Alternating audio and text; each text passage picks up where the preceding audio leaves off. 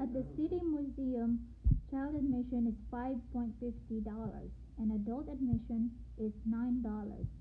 On Wednesday, 149 tickets were sold for a total sales of $1,148.50.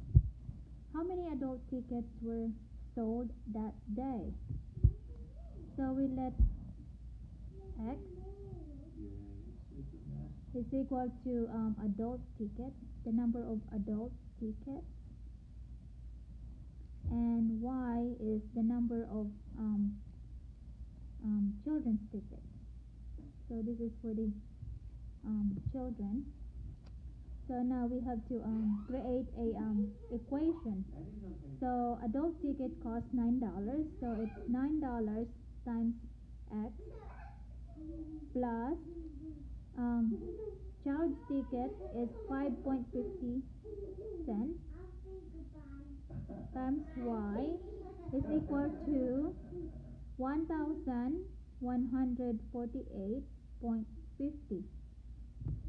Now the other equation gonna be the X or the adult tickets plus the child's ticket is equal to the total number of tickets sold, which is 149.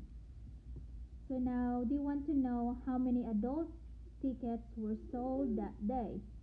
So we're going to solve for X because we let X is equal to the adult ticket. So we use the substitution method. It's easier. So we solve this second equation to Y is equal to 149 minus X. So we can plug in 149 minus X to this Y. So 9X plus 5.50 times Y, or Y is equal to 149 minus X is equal to 1,148.50.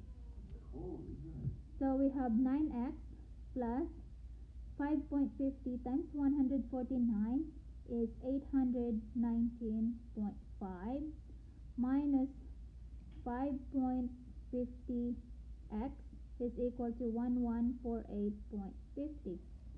So we combine like terms. 9x minus 5.50x is equal to 3.5x plus 819.5 is equal to 1148.50. We subtract 819.5 to both sides of the equation. So here it's gone.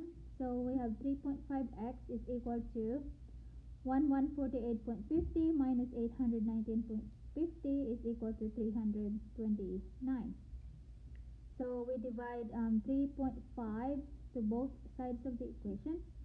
So we now get x is equal to 329 divided 3.5 is equal to 94 tickets for adults.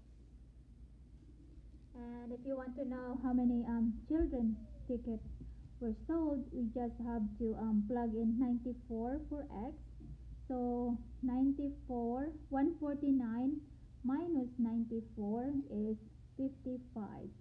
So y is equal to 55 tickets. And this is for children. So, but the problem only asks for adults, so this is the answer.